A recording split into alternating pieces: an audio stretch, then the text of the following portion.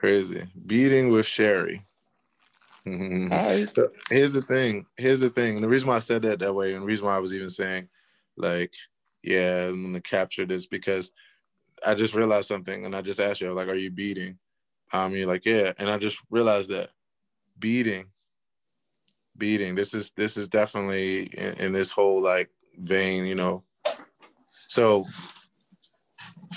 that immediately hit me because beading there is taking beads and one by one, you know, building a necklace, building a beads, waist beads in this case.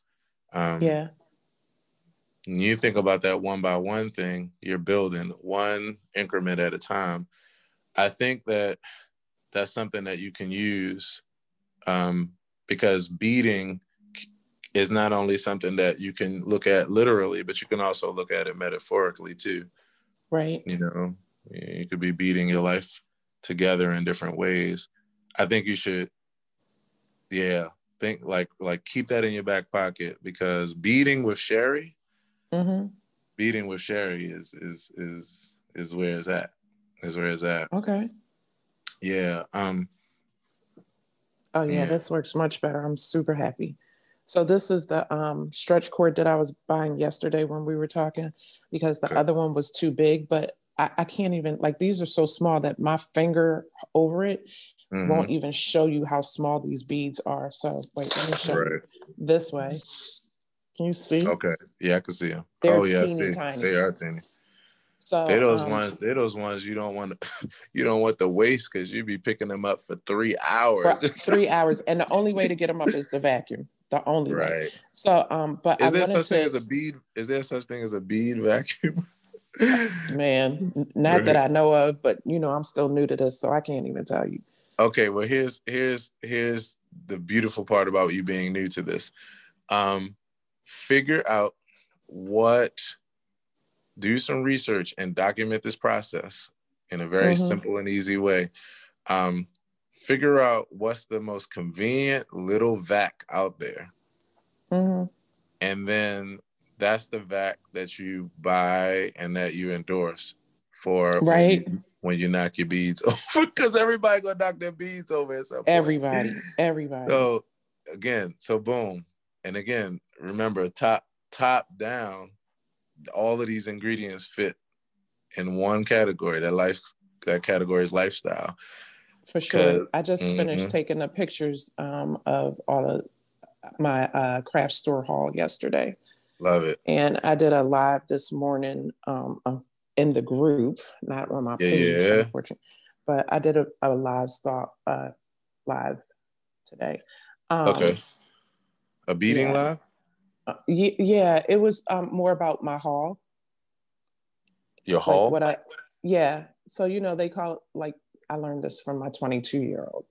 They're like, oh, my haul at Goodwill. So HAUL, like all the stuff that they were able to buy. Got you. Okay. Oh, sweet. So you talked about your haul, your bead haul yesterday? Yep, my craft store haul.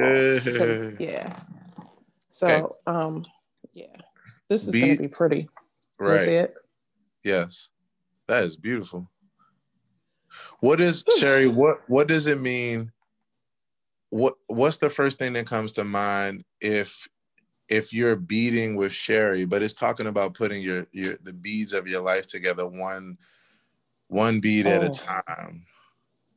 Yeah, so one bead at a time at this point in my life is really looking, like, intentionally reflecting on where I've been and where I want to go, and then tying that into where I am right now.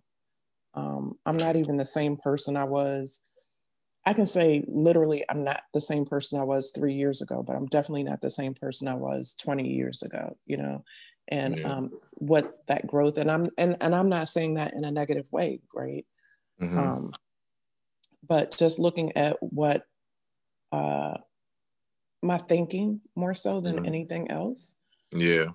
You know, so for example, a good example of that is now I feel more comfortable talking about, like, working and walking in my spiritual gifts. So as of late, like, I've always known that I could see things.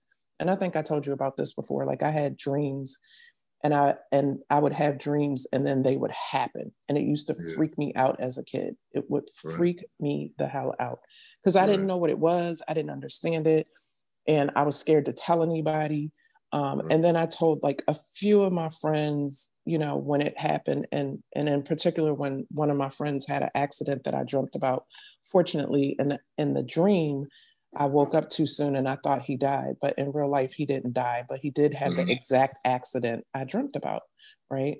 And as of late, I've been really working on, I guess, honing in on my abilities, right? And seeing things and because I think they are God-given talents, right? Especially for anybody who's listening to this and is into the Bible, you know, we've more or less been taught like, oh, that's witchcraft. But the Bible says that we would do miracles as Jesus did and greater, and that we all have gifts. So anything that we have is a gift because it was created with that in mind. But the question is, how do you use it? Are you using it for good or are you using it for bad? Right. Yeah. And that's what makes it witchcraft. If you want to look at it in that perspective. I also no longer look at that perspective, but such is life. Right. So because I was going to say, I did too except for the fact that now I know that witchcraft is not actually evil. And when you talk to Wiccans, you realize they're like, the fuck? Like, yeah, we're not evil people. What the hell? Okay, yet another story, yet another. But I get what you're saying, you know, from a perspective of just using using what you have for good, you know, and that kind of thing. And so, you know, I'm completely agreement with you. So I actually have I have something. Okay. Do you possibly have $12 that you could spare? Of course. Okay. So if you can, then this $12 is about to be your best investment. All right, here's why. Because see that dollar right there? What? The fuck? What? Stop. And all Are you serious? I if I wasn't serious, if I'm not, my computer is lying to me. Google is lying to me. GoDaddy's lying. Can we get it for 2 years? Can I like buy it or for 2 years or something like that? It's your world. You could have it. It's your world. You could have it for 3 years and add cheese on that. Like you can. Yes, 100%. Okay. All right. That's what's up. I'm gonna send you some moolah for that.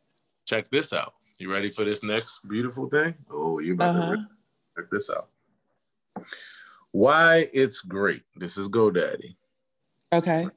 Why it's great. First thing, men's is a high valuable keyword that has an average price of $2,351.